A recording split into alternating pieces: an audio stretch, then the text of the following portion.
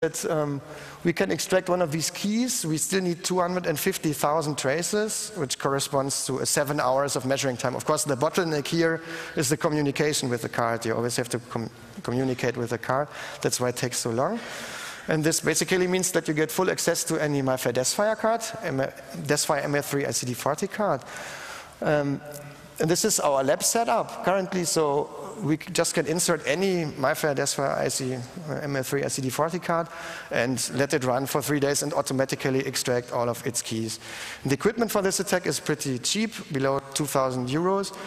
And it's a non-invasive attack because it's measuring the electromagnetic field, so it has quite a high threat potential, probably. Taking into account where this card is used, it's quite used for. There's a lot of systems that use these DeskFire cards. One example where the DeskFire card is still used is the Opencard system in Prague. So the Czech Republic has invested 40 million euro for this project. About 500,000 cards are issued there.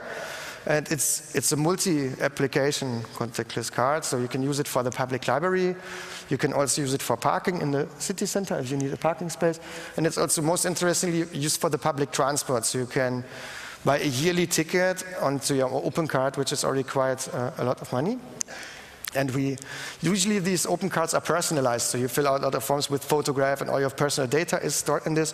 But the data and privacy movement in the Czech Republic has put some pressure on the politicians, and now you can buy also anonymous open cards, but it's quite complicated because you have to fill in a lot of Czech forms, but it's possible, and I bought 10 of these, and we analyzed them and extracted the master key of one card and of other cards, and this master key is identical for all open cards. This is of course already quite good because you can format any card of these. And we extracted further all secret keys of all the applications.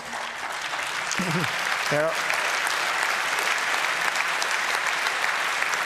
So what we can do currently is access all files on the card, including personal information, and we intend in the year 2013 to maybe find out more things about this open card system.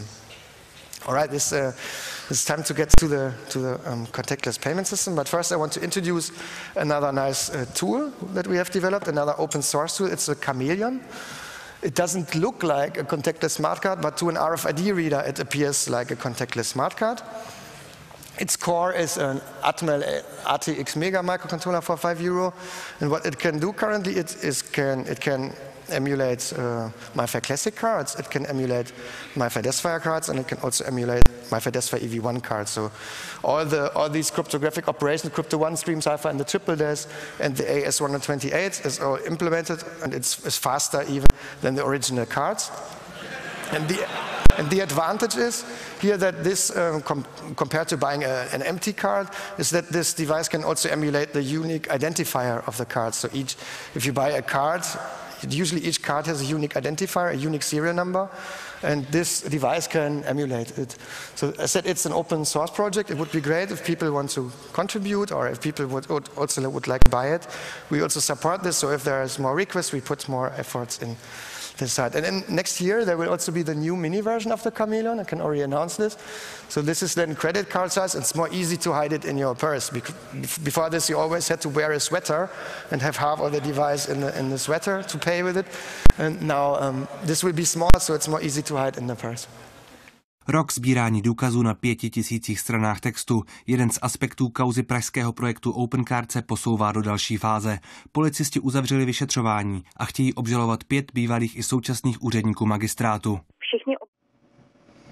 Problém se zabezpečením platební technologie se může přihodit i soukromému dopravci.